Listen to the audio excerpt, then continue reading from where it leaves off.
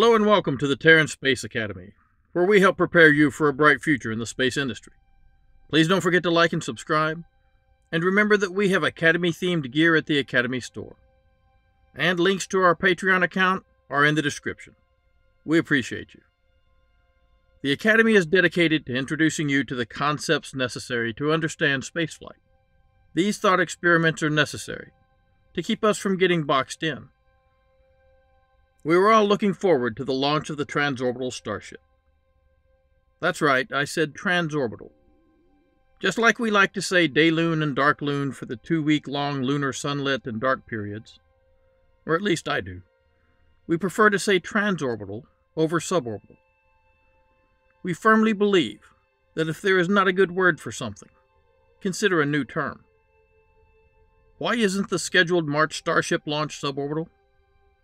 To our way of thinking, the term suborbital should be used to describe flights into space that don't truly reach orbital altitude or orbital velocity.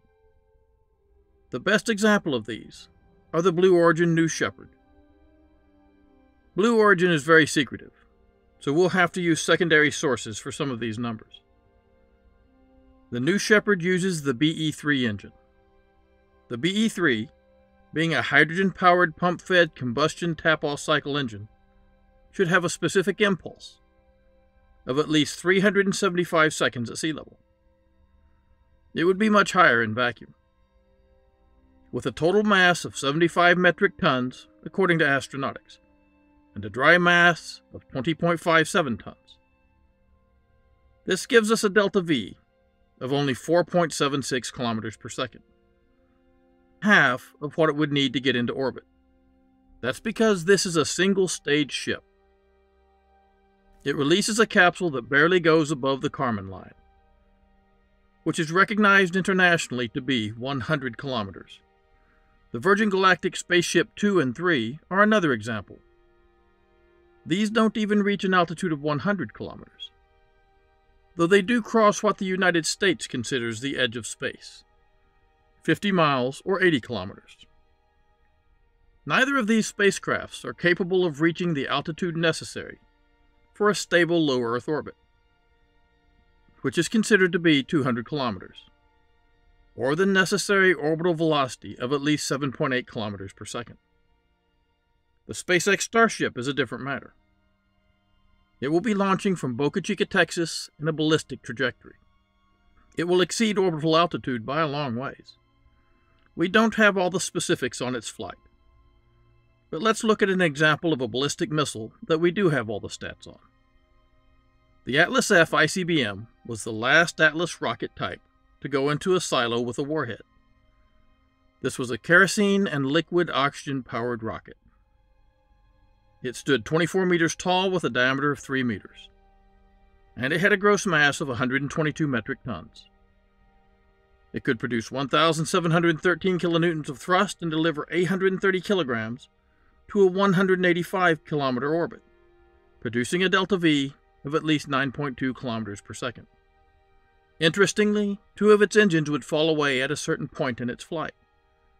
To reduce structural mass once it had reached a certain velocity and had burned enough propellant that it no longer needed so much thrust. This rocket could carry a W-38 warhead 12,570 kilometers, reaching an apogee of 800 kilometers, with only enough propellant to produce a deltaV of 5.68 kilometers per second. Why the discrepancy?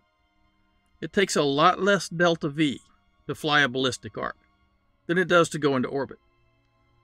We have calculated the deltaV of a SpaceX Starship before, but quickly. Without a payload, we get a total mass of around 4,900 metric tons.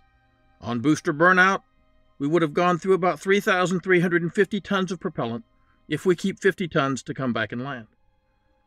This would give us a deltaV of 3.73 kilometers per second. Now the empty booster separates and we fire the Starship.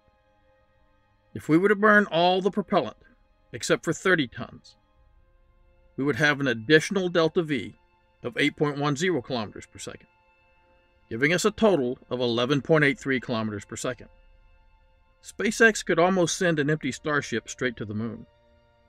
The Transorbital Starship will be traveling about 30,000 kilometers. The Earth will be rotating under it during its flight, and while the deltaV required will be less than that needed to go into orbit, there is no doubt the Starship can generate enough deltaV to do so. And coming down from an apogee of probably around 1,500 kilometers, it will hit the Earth's atmosphere with a velocity of about 8.5 kilometers per second. Both of these exceed orbital parameters. So we would argue that to call the upcoming Starship flight suborbital is misleading, and that we should use the term transorbital to describe a mission like this. Let us know what you think. Thanks for listening, and stay safe. At Astra Pro Terra.